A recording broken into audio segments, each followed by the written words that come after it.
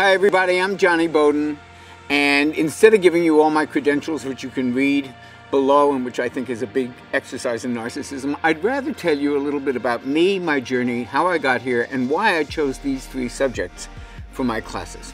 So I did not start out as a health professional. It's a second career for me. I was actually a musician, and I came from the era of sex, drugs, and rock and roll and Woodstock, and if you saw me back in the 70s, you would think that today I would look like Keith Richards. I was addicted to every drug you can imagine. I was addicted to alcohol. I smoked cigarettes. I thought that a healthy breakfast was a cigarette and coffee around 11 o'clock in the morning. And I had a successful career as a musician. I played with a lot of famous people. I did a lot of Broadway shows, a lot of road tours. And I was on one of those tours at one point, and you get very bored when you do that, and there's not a lot to do during the day. And one day, just out of sheer boredom, I turned to one of the actors, Michael, and I said, hey, show me how to do some of this stuff, these bicep curls and all that. So they took me to the gym, and to make a long story short, it led to a lifelong fascination with health, fitness, and more importantly, with transformation. Because really at the bottom of all of it, even though I started out as a weight loss coach, a lot of my colleagues started out just handling weight loss, the fact is all of us learned very quickly that it's really all about your life. And even when you want to lose weight, there's a reason for it, and it's usually to have a better and happier and fuller life. And that's what we're all interested in.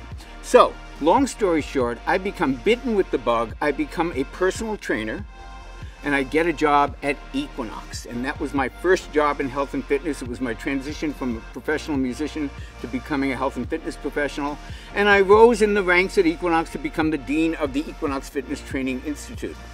And here's a couple of things that I learned there. Number one, we had been misled about low-fat diets. That's number one.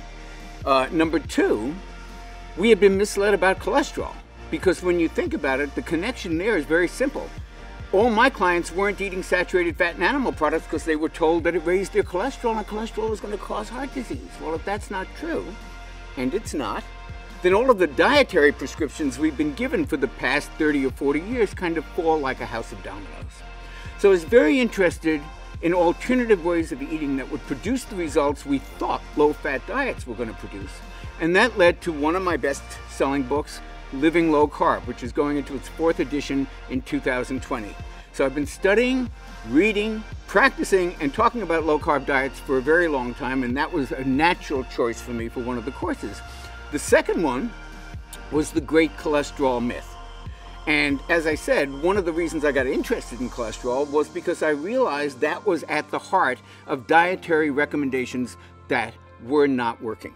So in the Great Cholesterol Myth, we take that myth apart. We talk about what really causes and promotes heart disease and what we can actually do to prevent it besides just paying attention to a test that's fairly obsolete. And the third subject, the one that's close to my heart, is aging. And there's a lot of myths about aging. You know, my tagline is the Nutrition Mythbuster, because I love talking truth to power and blowing apart some of the myths we've all lived with about health and nutrition. And one of those myths has to do with aging and how we age. And there's a lot of myths about how we age. Now, I'm going to be 73 on my next birthday. I'm living a pretty great life, I think. I think most of my productivity, my best year financially, relationship-wise, has been the last decade. And that's not usually when people have their best decade. So I have a lot to say about aging and about having a life that actually leads to complete fulfillment and engagement and excitement, and that is not limited by the number of years you've been on the planet. And I would like to pass that stuff on to you. Not that you can have the same life as me. Maybe you don't want the same life as me, but so that you can have more options and not be limited by your thoughts about what aging has to look like. Those are my three subjects. I hope you'll join me. And this is Jonny Bowden wishing you the best of health.